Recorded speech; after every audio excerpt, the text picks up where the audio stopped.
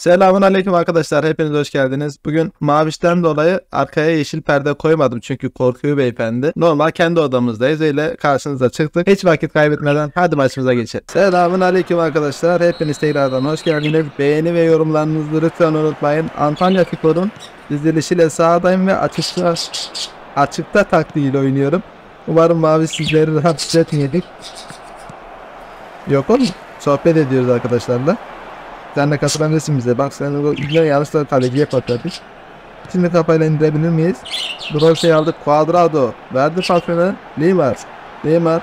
Açacak ortaya. Orta gönderdi. Bir kafa boş kaleye dışarıya gitti. Mavişimiz havlıyor arkadaşlar. Sakin olun. Bastoni. Gönderdi ileriye. Bastoni. Verdi pasını. Al Maviş. Al bir şey olmaz. Hadi orta içeriye. Bir kafa direkten döndü. Bastoni ve gol. Lan Maviş. Arkadaşlar kusura bakmayın, rahatsız ediyor diye sizi çıkardım Maviş'i buradan. Çünkü çok bağırıyordu. Böyle bütün günümüz böyle geçiyor Maviş'te. Hiç bırakmıyor beni. Çok seviyor, bilmiyorum yani, acayip bir bağ var aramızda. O da pandemide gelmişti bize, kaçmıştı bir yerden. Bir baktık boş boş dolaşıyor sokakta. Elimizi uzattık geldi. Biz de beslemeye başladık ondan sonra. Şimdi Cuadrado sokuldu içeriye, baktı attı çalımını, ortaya gönderdi. Kaleci önde yakalandı. Bastoni uzaklaştırdı son anda. Kaleciyi çok çıkarıyor bu adam gereksiz yere. Rodri kaptırdı Mbappe. Kontra atak yiyebiliriz. Rodri tekrar aldı topu, şimdi verdi pasını. Uzaklardan bir şut, kaleci Kurtuğa. Yetiştirmeyiz. Ya yapma ya. Yetiştiğim topu kendim avuta attım. Hadi atarsa güzel olur. Helal olsun be. Attı pasını. Önü boş. Çekti şutu. Lan kaleci de öndeydi be. Tüh. Az daha dalan şut gibi yükselerek yeseydi top müthiş olacaktı. Bastoni verdi pasını Neymar. Yargı modunu açalım hemen. Cuadrado gönderdi. Geçerse tehlike. Müthiş geçti, müthiş. Şimdi Browse gönderdi, yukarıda boşluk. Kostic ve gol. En sevdiğim goller abi. Olivier Giroud fiziğinden dolayı, topu alıp vermesinden dolayı bu oyunu açıyorum. Normalde Mbappe gibi hızlı forvetler kendileri gol atmaya çalışır, arkaya kaçırmaya çalışırsınız. Ama Olivier Giroud'la ofansif oyuncuları kaçırıyorum. Ve az önceki görmüş olduğunuz gibi, hatta şu anda görmüş olduğunuz gibi güzel pozisyonlar buluyoruz. 3. gol geldi. Antalya Spor Barcelona karşısında 3-0 önde. Barcelona mıydı rakibim bilmiyorum ama rakibime bakayım. Herhalde Barcelona gibi. Çakma Barcelona. Haaland aldı başını gidiyor. Haaland kaleci son anda. Abi Haaland topu sürmeye başladığı zaman fiziği sayesinde adamla baş edemiyorsun. Çok güçlü bir oyuncu. Bende vardı ama ne oldu bilmiyorum. Yaşlandı herhalde. Ben emekliliğe kaldırdım. Olivier Giroud ile oynuyoruz biz forvette. Ceza alanı dışına gelişine defanstan sekti. Bir kafa. Kaleci aldı topu, son anda Simon baktı arkadaşlarına, kim alsam niye düşünüyor şu an. Verdi pasını yukarıya doğru. Beğeni ve yorumları unutmayın arkadaşlar. Umarım 300 beğeniyi geçeriz. 500 diyordum ama 500 zor oluyor. 300 beğeniyi geçsek o bile yeter bana. Şimdi Kostic gönderdi. Lan Neymar'a değil abi. Aşağıda Olivier Giroud'a atmak istemiştim ben ya. Bu maçı kazanmak için oynuyoruz. Oyun sistemimi beğenirseniz sizlere anlatırım arkadaşlar. Aşağıya da yorum bırakabilirsiniz bu konuda. Destek yorumları da atabilirsiniz. Ama lütfen beğenmeden geçmeyin. Çünkü hasta halimizle, yorgun hallerimizle her türlü zamanımızı ayırmaya çalışıyoruz. Ve mesaiye gidiyorum 3 gündür 12 saat. Akşam 8, sabah 8. Orta içeriye kafa Bastoni'den geldi. Barella, en sevdiğim orta saha oyuncusu, kaptırdı topu. Aşağıya doğru gönderdik. Hata yaptık aslında. Gerçi Olivier Giroud'u yazsam kaptırdım çünkü ağır oyuncu. İşte bu tarz atakların oyuncusu değil. Haaland ikinci yarıya başladılar. Bari Mbappe dondu biraz. İnternet gel lütfen, hayır yapma bunu. Costa Kurt gibi aldı o topu oradan. Vurmadı, verdi pası şimdi. Browse. Giroud'dan geldi aşağıya, harika paslaştık. Yapma be. Mecbur vurdum abi. Çok dondu, çok kastı internetten dolayı. Mecbur şut çekme zorunda kaldık. Bundan sonra bir diziliş videosu var arkadaşlar. 3 tane stoper, 3 tane defansif, 2 kanat, 2 forvetli farklı bir diziliş buldum Brezilya Ligi'nde.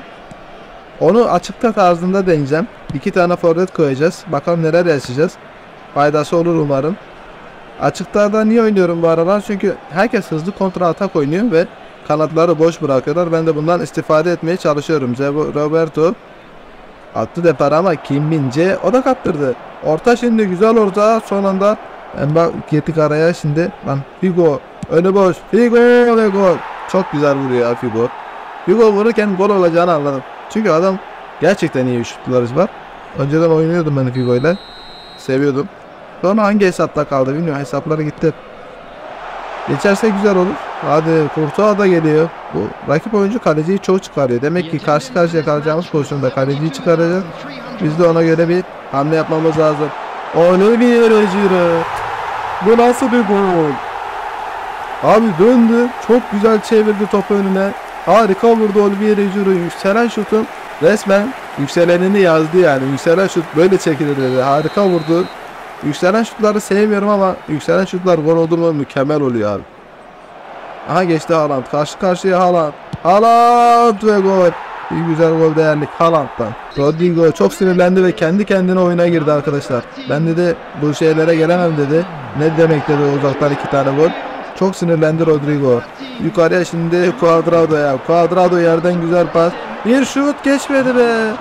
Out'a çıktı son anda. Ayağının ucuyla pis burun dediğimiz noktayla dokundu ama atamadı. Garibim, canım benim. Aslında güzel oyuncu, seviyoruz da bazen işte olmuyor abi. Sorun değil.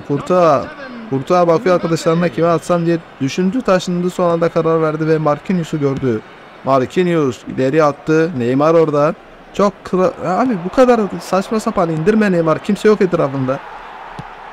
Şimdi Neymar çalım atmak istedi Neymar. Yanlış tarafa dönünce kaptırdı. Şimdi Provse verdi Rodrigo kendi kendine bir şeyler yaptı. Çekti sağına vurdurtmadılar ve free kendi kendine yaptı dediğim hareket şu. Kalkan hareketini yaptım rakibi kendisine uzak tutsun diye. Abi yapma be. Az bir şey farkla kaçırdı. Olamaz.